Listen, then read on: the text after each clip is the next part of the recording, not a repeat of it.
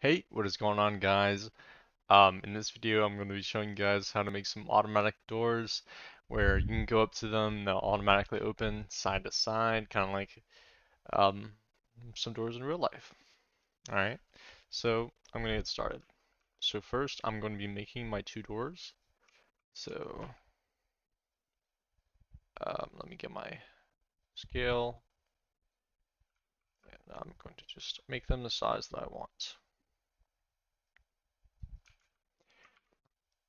I'm going to put them both together, kind of like this. And I'm going to name one door 1 and the other door 2. Door 1, rename door 2.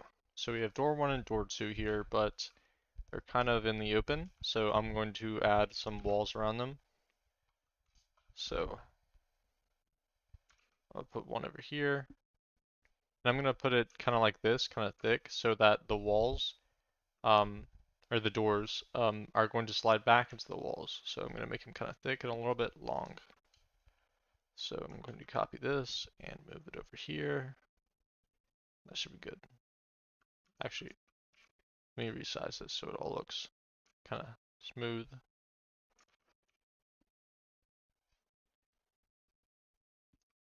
And I put this all over here, like this. Okay, so now what we want to do is insert a script into our server script service, and we can start scripting.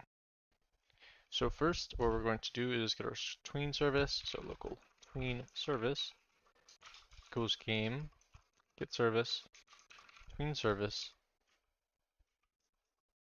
Next, we're going to make a list of the players touching. And next, we want to reference our door 1 and door 2, so game.workspace.door1 equal door 2 equals game.workspace.door2. Alright, the next thing that we do is we get the start and end positions of our parts. So local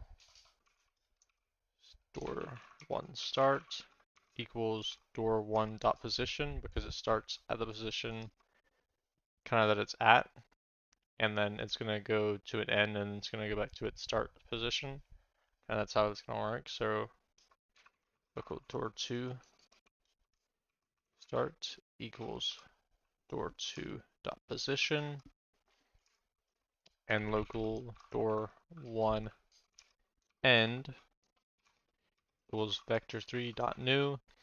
And what I'm going to do now is I'm going to move my door 1 back into where I don't see it anymore, kind of hidden, so that when it does go back, it's going to go to right here. So I'm going to move it back, and I'm going to get this position. The position is over here on the left in your properties. If you don't have your properties open, it's in the view properties, and we're going to copy this position right here, Control C, and we're going to paste it into our vector3.new, and I'm going to move it back, and I'm going to do the same thing with door 2. So local door 2 end equals vector3.new. I'm going to take this and I'm going to move back to where I want it to be, and I'm going to copy this position, place it in there. All right, now that we got that, we should be good to go. Actually, I'm going to move back. We should be good to go. So local info next is going to be our tween info for when we're tweening it. Tween info.new, and this number right here that I'm about to place, 1 is going to be the time that it takes for the doors to open and close. You can change this if you want. And you can also change the easing style, easing direction, and so on with tweens, but I'm just going to set it to like 1.5 as default. And now, what we also want to do is create a detector, so when somebody gets near our doors, it's going to open. So local detector equals, but we don't have it yet, so what I'm going to do is create a detector thing, quote unquote, I'm going to insert another part, and I'm going to size it kind of around the doors, kind of like this.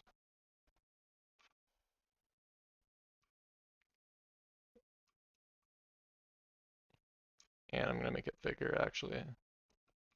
So whenever they hit this part, the doors are going to open. That's about it. So that's somewhat even. You can make yours, I mean, it's just the box where the doors will open if they're this close.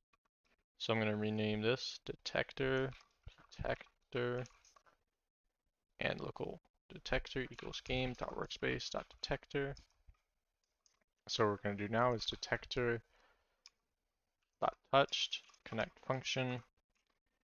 And what we need to do first is verify if the person that touched it is a actual person. So local humanoid equals parts.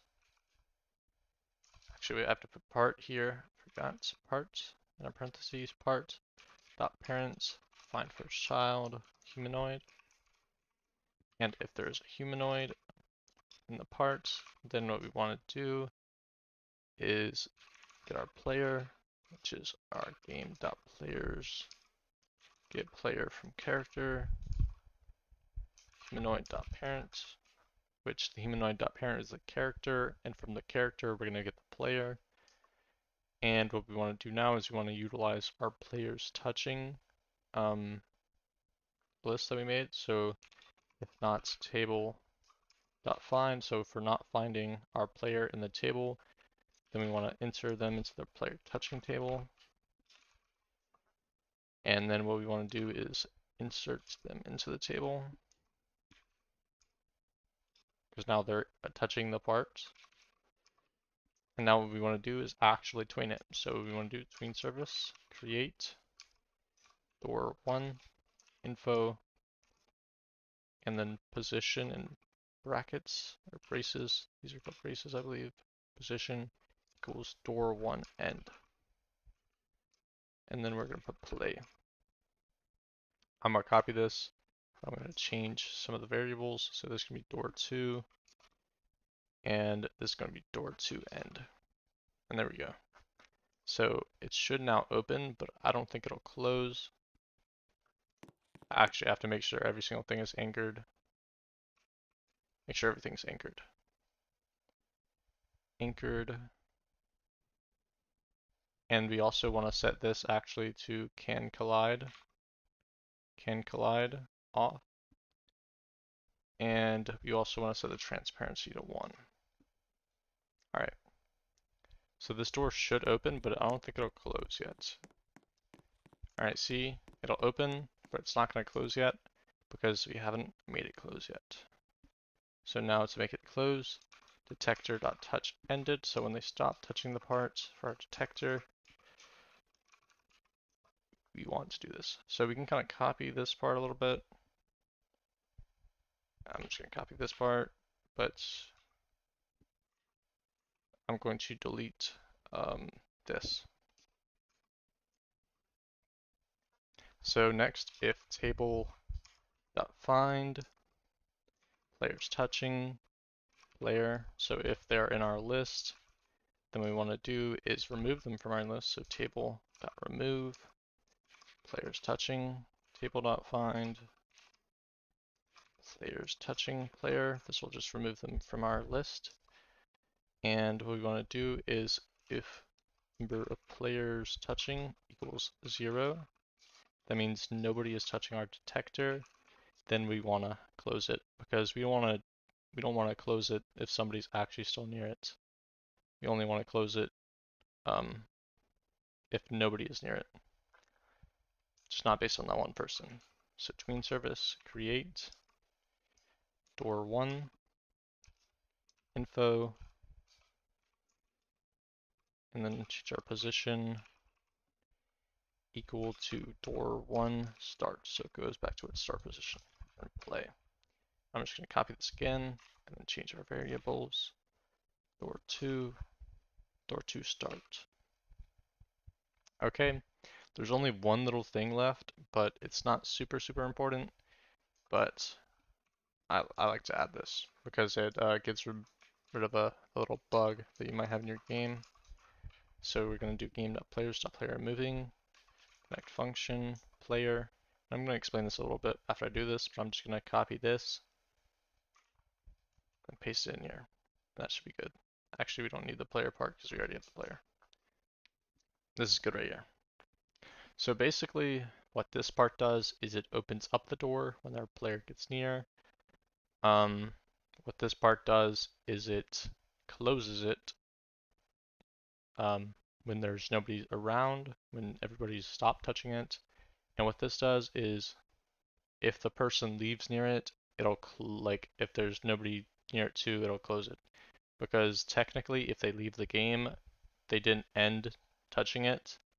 So, I mean, they didn't.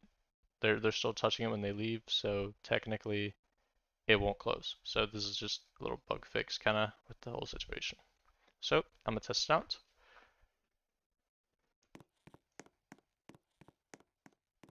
Boom! I go near it. Closes.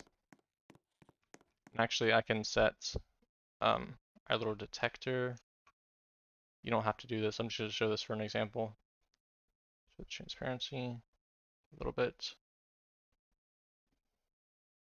So whenever we do touch our box, it'll open and close like this. And then once we go out, as soon as we go out, it starts to close again. Yeah, that's how you make an automatic door. Pretty simple, actually, not too hard. And yeah, like I said, you don't have to set this to keep it one transparency, it'll work fine.